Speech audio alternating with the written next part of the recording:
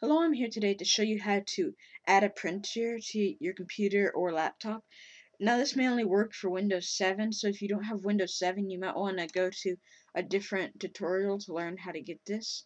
Well, the first step is, if it's a wireless printer, it is totally wireless. It doesn't hook up to anything but a power cord, and what you're most likely going to have to do is have to download its software. For example, I had an HP printer, and so I had to download the HP software, and it gave me these icons on my desktop. Now, if you have a different computer or printer, it may not have a software to download, so then you would go to Control Panel, Hardware and Sound, and then Devices and Printers, and you'd go down to the bottom half, and you could find this printer.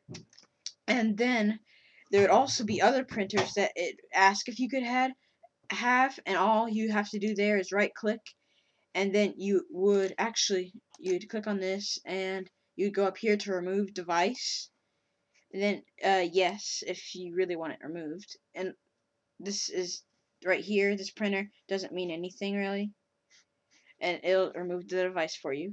And you could do that with this any type of device that you have on here, you could remove it. So you could do that for a fax, and then you're down to just your computer. Then how you'd add it is you'd click on it, and you would click on this and go to add a printer, and then you could search for all the printers out there. And then you could do add a local printer, which is a USB. It'll hook into your computer by a USB, or a network, or wireless, or Bluetooth printer, which a network is, it's plugged into another computer, and then you get it through that computer. But a wireless is, you hook it up through the actual network it's hooked up to. And then a Bluetooth is, you somehow connect it to your computer, and that same Bluetooth is connected to your laptop.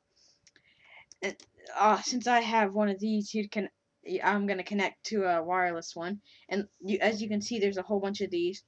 But I have this one right here, so then I would hit next, and you'd go through all the process. But since I already have it, and since software I use, HP, it automatically connects it once it finds an HP printer out there. And that's all you really have to know to add a printer. Thanks for watching. Bye.